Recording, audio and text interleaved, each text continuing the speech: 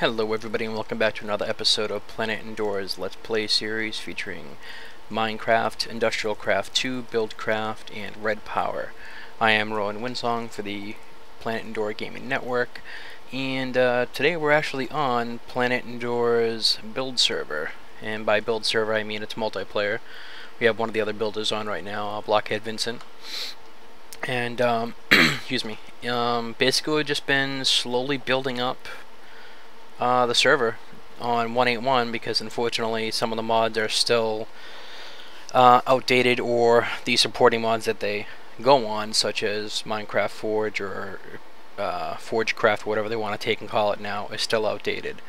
And unfortunately IndustrialCraft 2, they've decided to stick with 1.8.1 for now, so we're kind of stuck in moving forward to 1.0 gold, or whatever you want to call it, live.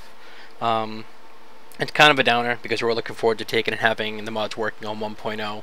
So what we've done is basically we've set up our 1.0 server with a copy of this map that we're actually playing on, but of course it's going to be missing a few of the buildings because it's an old snapshot of last week, and also because we're not running any of the mods on the new server, they're not going to have any of you know, the stuff that we have set up here as far as using mods for, like, you know, the solar flowers and reinforced glass and all that stuff. So unfortunately you're not going to see that if you actually go on that server. That server is also whitelisted, and I've seen some people in some of my previous videos asking about the IP address of the server. In order to get the IP address of the server, all you got to do is basically just go to planetendora.com, register for an account, and then just sign up in the whitelist section in the forums, and provided that everything checks out okay, we'll take and add you to the whitelist so you can take and get on. But just a word of warning, if you do that, essentially the server that you're going to be connecting to is the 1.0 server. It's a bare vanilla server. There's no Bukkit because Bukkit's still not really updated as far as a release build or anything like that either. So whatever you guys build there, and whatever you guys do, just fair warning that it's probably not going to be saved over for once we actually go live, because essentially 1.0 is going to disappear. And we're going to have to start, well, not start over, we're going to have to use 1.8.1 for the time being, at least until IndustrialCraft 2 gets up to 1.0. They said, you know, quote, they're going to be sticking with it for, you know, quote, a while, as far as sticking with 1.8.1. So however long a while is, you know, is your guess is as good as mine. I have no idea. So I figured today I'd just take and show you around some of the stuff that we've actually gotten done, both over near the town hall and as well out here in the desert. But essentially we got started on the factories. We got 6 solar flowers up here, and I believe it was 16, 4, 8, 12, yeah, 16 solar flowers on the roof. This building right here is actually the silo building. On the left hand side is going to hold the crude oil, where you'll see, actually I'll go down and show you guys really quick. Let's see here. Basically in here, you know, we have it set up. Blockhead actually set it up so that when you walk on those pressure plates, it turns the lights on and off too. So that's kind of cool.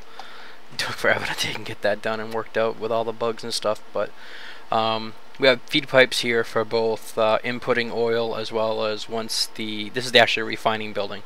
We haven't set up the equipment yet, but we just got all the, you know, the plumbing essentially done, minus the electrical.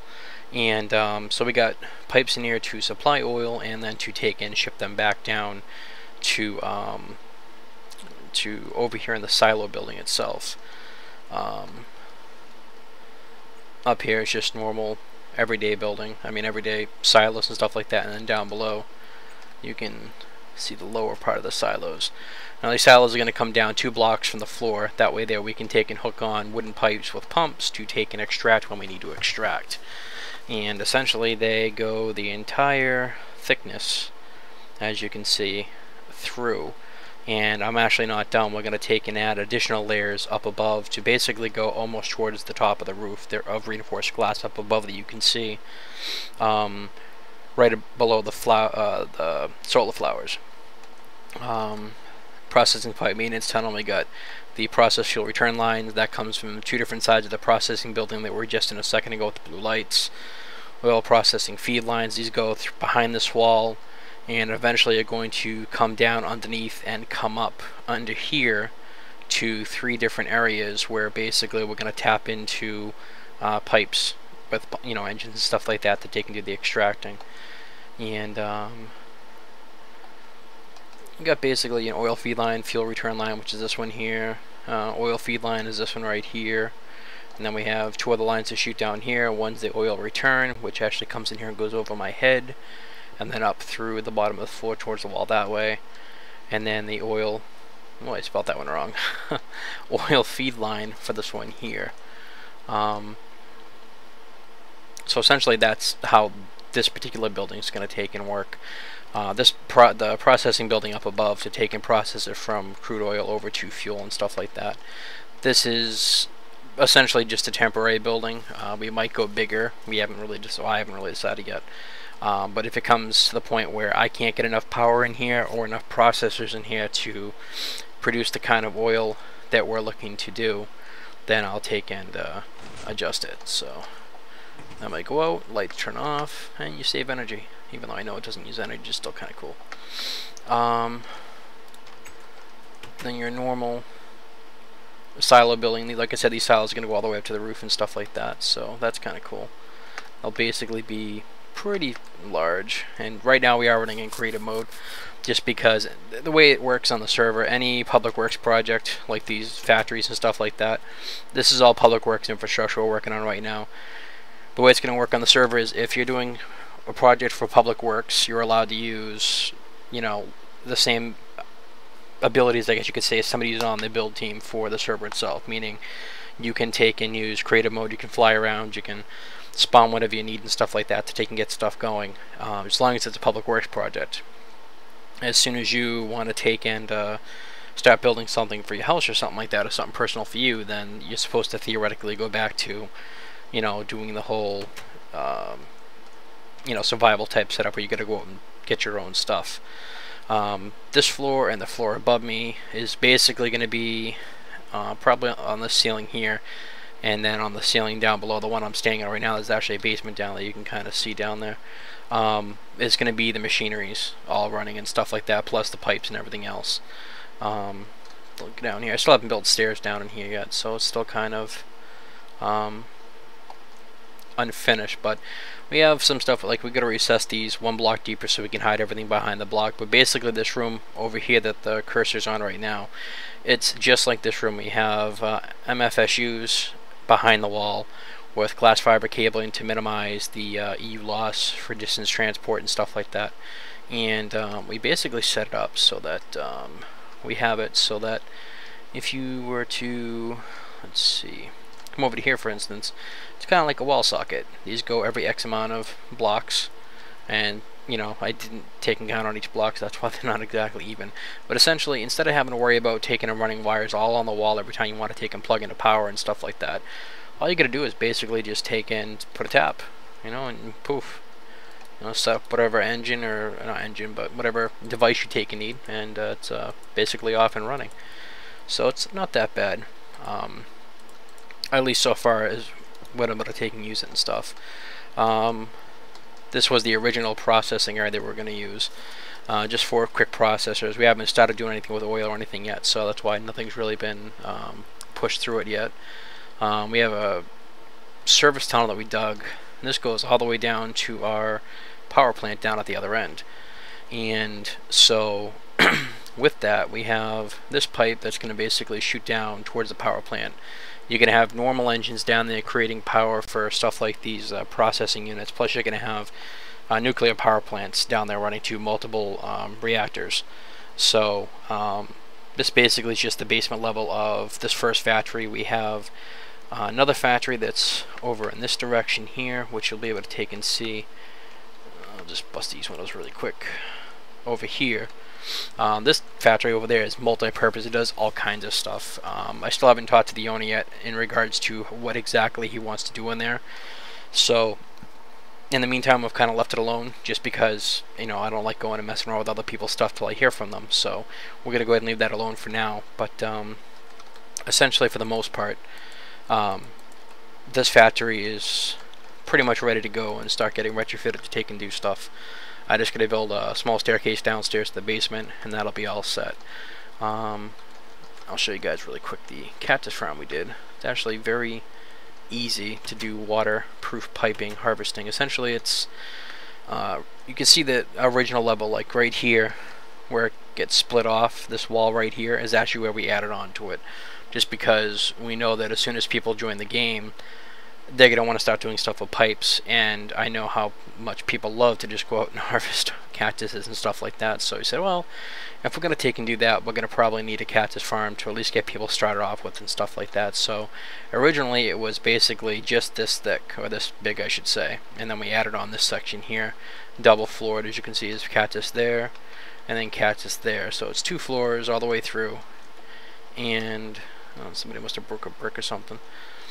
2 floors all the way through, and we have it set up inside with an obsidian pipe, so that basically as the cactuses get pumped down through the water, it's set up on a slant with running water. It'll take and drag it down, and as you can see, someone's coming right now. And then we get the obsidian pipe set up down there with the gold pipe, pick it up, and then shoot it with speed through the piping system, and then going into chests. And as you can see, just from past, you know, maybe 8 hours or so total for the past few days, we've been out here messing around, and we've got quite a lot of cactus already built up. So it's actually going at a pretty good tick, and like I said, this is going to be for basically anybody that first joins the server and they want to start doing stuff with pipes and they don't want to go out and actually harvest the cactus themselves, because it's kind of boring and a pain in the butt. This way here they can come by, pick up a few stacks, process it, and go back and do stuff with whatever they want to do. These are some of the engine designs that Blockhead was taking and coming up with. This was, I guess you can call it the Mach 1 or version 1 idea. And then version 2 he actually had going, but something happened and something blew up someplace. We think that somebody basically came by in the server after we had left and turned it on and not known that these weren't getting cooled or something, and essentially one of the engines that he had already hooked up with oil and or fuel and stuff in it, the water ran out and essentially detonated and blew a huge hole in the ground. So he's currently rebuilding this. So as you can see, it's pretty much, you know, maybe, I don't know, a quarter, something like that, smaller than the current one that he built, the Mach 1. So that's actually kind of cool that he's been able to take and shrink it down. Don't mind the quarry. We just set that up because we wanted to make sure that the quarry bug was fixed for multiplayer, and it seems to be, thankfully. So that's kind of cool. And then this is the beginnings of the power plant.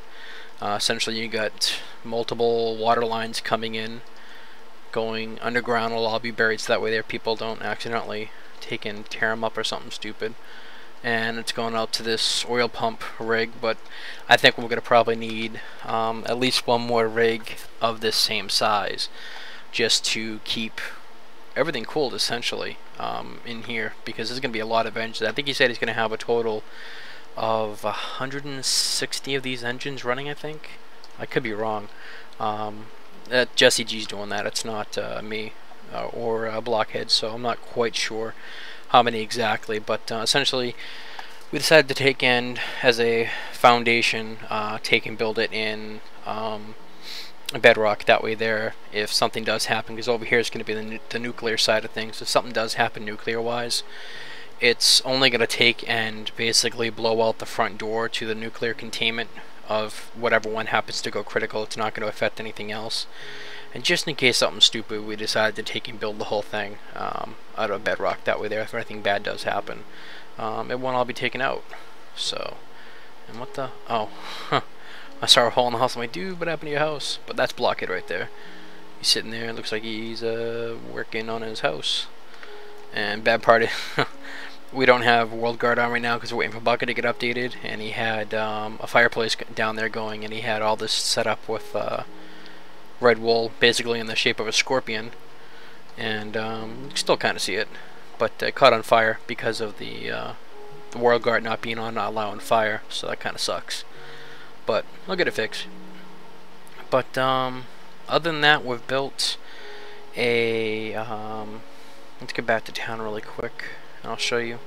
I'm pretty sure we have other stuff over there that's been built up. Actually, no, I'm thinking of the 1.0 server. See, what happens, some of the people started playing on the 1.0 server, and they wanted to help out and build buildings, but they didn't realize that we had a separate developer server, I guess you could say, going. So they started building all kinds of cool shops and stuff like that, but it was for the wrong, like, server. So, like, on the other server, on 1.0, we have stuff set up, for instance, over here, in this area here. It's been all essentially flattened down and redone, so we have an alchemy shop that's really cool. I like the way it came out. We have a automatic farm type system set up where it'll automatically harvest the wheat for the most part. We have a cafe / bakery set up. We have a blacksmith shop set up. All kinds of stuff basically getting done. So what I'm going to do is any of those shops that have been built on the 1.0 server, once it goes live, what I'll probably do is go in with MC Edit and just make, what do you want to call it there? God, I can't think. Schematics of those certain buildings, and then take and just directly import them into this map once this map goes back up to 1.0. And so that'd be kind of cool. But basically all these rooms have been built out. This is actually still, like I said, on the 1.8 server. On the 1.0 server, this is all finished. We actually have been on there the past few nights and messing around, and so it's all done up and stuff like that. Looks like somebody's decided to take and try and keep up pace on this server, but valiant effort, but it's not really needed because of the way that it'll be done on the other server. But yeah, that's basically it for right now. We've been basically working a lot over in the factories and stuff like that over there, because what we're going to try and do, yeah, and this kind of sucks a little bit, a volcano popped up where once there was not a volcano on the other server, so we're going to have to fix that a little bit or take it out or something. But essentially, as far as development and stuff like that, we're still looking for more people to take and join our build team. I've been, like I said, hard at work taking and building stuff out here, because this is essentially going to be the supporting structure for stuff. For instance, the power plant that we already showed you way over there.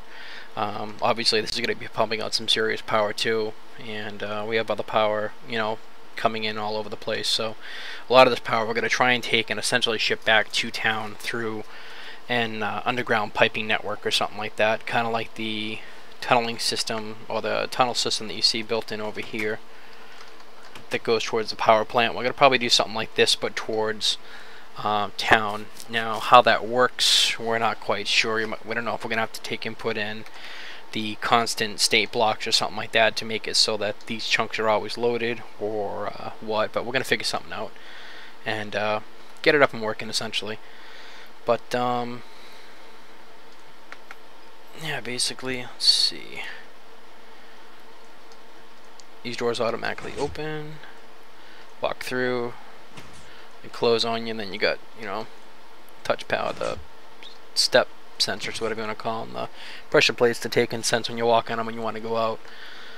But yeah, that's basically it. Sorry about the rambling and stuff like that. It's just been a long night. We've been doing a lot of projects and building a lot of stuff, and yeah, it's just been very hectic as of late, and definitely apologize for the long delay in getting an update up and stuff like that. I've been doing a lot of stuff with Star Wars: The Old Republic, getting ready for the last testing weekend, which is this weekend, actually tonight. It's now 4:40 a.m. I believe, Saturday. Yeah, Saturday, December 3rd, so I've been pretty busy. It's been a little over a week since my last update for the Minecraft series. Like I said, I do apologize about that, but we've just been busy with all kinds of stuff with Planet Endora and getting everything up and running and stuff like that. It's not exactly easy when you're doing a lot of the stuff with limited resources and limited staff. You can't do it all with just the amount of people that we have currently on doing stuff. So it's been a hassle a little bit, and a little bit of a headache at times, but it'll be, you know, all worth it in the end when everything gets going and pays off, and we can have everyone come on and join us and stuff like that. So it'll be good. But anyways, guys, feel free to rate, comment, subscribe. Again, if you want to take and join us on the servers, or you want to join our build team, the whitelist to join the 1.0 server is on the forums.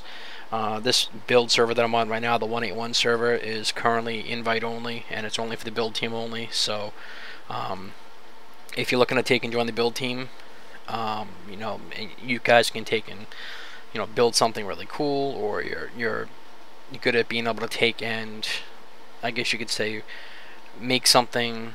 You know, we give you an idea, you can make it happen type deal, make it come to fruition. Definitely feel free to take and apply for our build team, and we'll be happy to take an edge of the team and get you on the server, and you know, essentially get up to speed with what we're trying to do, and get you all set up with everything. So anyways guys, till next time, feel free to rate, comment, subscribe, pass it on to your friends, and till next time, I'll catch you later.